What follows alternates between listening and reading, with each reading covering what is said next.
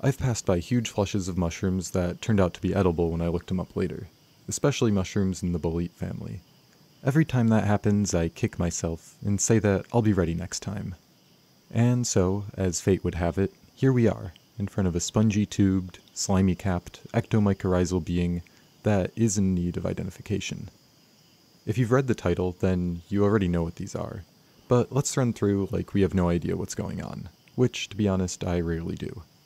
So this will show my thought process of looking at a new mushroom. Anyways, let's get into it.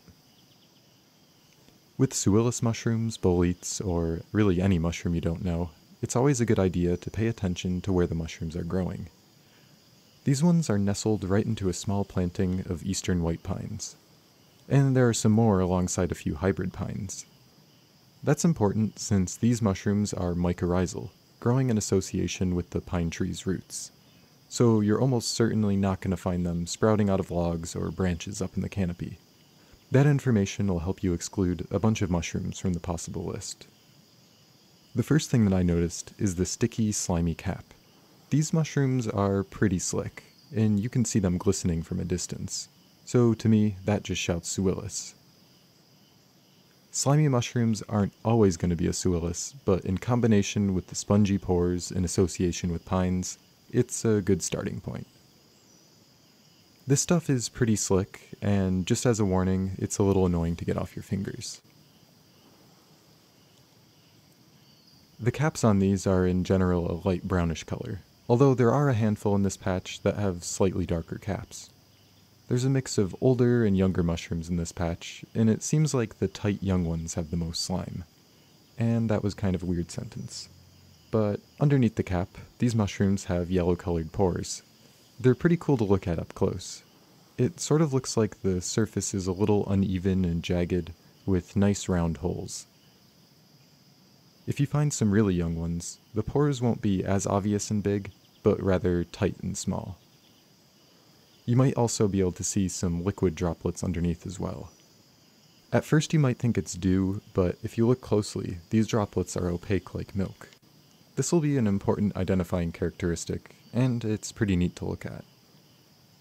Continuing to move down, the stem on this mushroom is a bit yellow.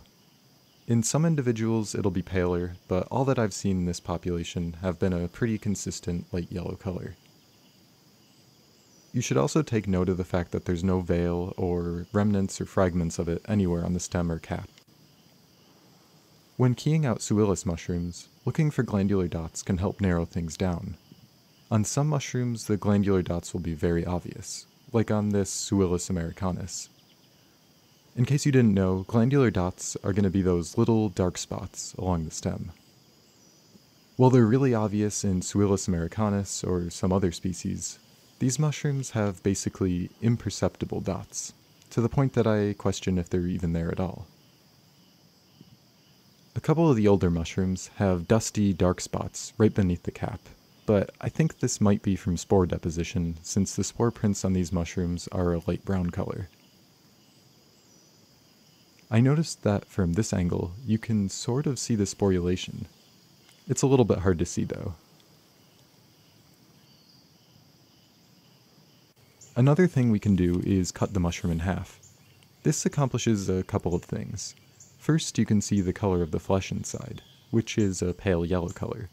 Then you can wait and see if there's any bruising reaction. I'll spare you some time and say that this mushroom doesn't bruise. Even mashing on the pores with the finger doesn't seem to result in much more than a slightly duller yellow color.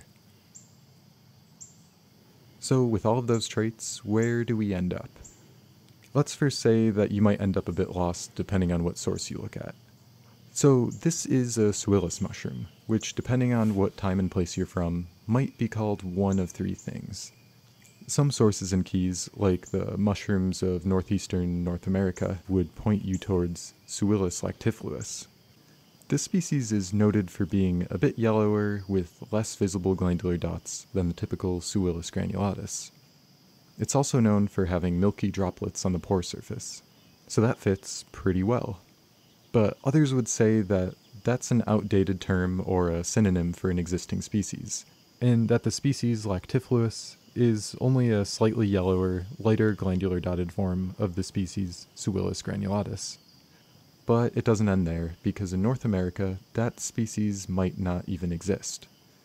Here, mushrooms that fit that description are classified as Suillus weaverae, a North American species that resembles the Old World species Suillus granulatus. So here we are with Suillus weaverae, but a form with a bit more yellow and a little less obvious coloring on the glandular dots. I'm not really sure where that leaves us, so if there are any seasoned mushroom taxonomists, feel free to leave your thoughts in the comments. So after all that, you're probably wondering if it's edible or not. And yes, you can eat it. No matter what way the taxonomy twists, this mushroom is edible. Many of the Suillus mushrooms aren't considered choice edibles, but they're pretty good if you catch them early enough. The typical Suillus slimy pellicle on the cap can cause some issues with some people. And by issues I mean anything ranging from mild stomach upset to severe gastrointestinal distress.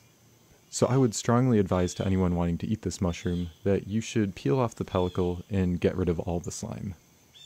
It comes off pretty easily with the help of a knife or your fingernails, and leaves behind a nice, clean, spongy mushroom. If you try to get them off while they're really slick and wet, you might have an awful time and just end up destroying the mushroom. I had better luck leaving some on the counter to de-slime for a bit before peeling. After that, I would suggest dehydrating them, and keeping them for some good mushroom soups or risotto. They will dry down to just about nothing though. So that's it. I hope you enjoyed this little dive into Suillus identification. I think this will be a good mushroom year, and I'll probably be able to share some more interesting finds with you later. If you liked this video and made it all the way through, consider subscribing to my channel. It really helps me out, and it'll let you know when I post again. Anyways, thanks so much for watching. Stay safe out there, and take care. Bye.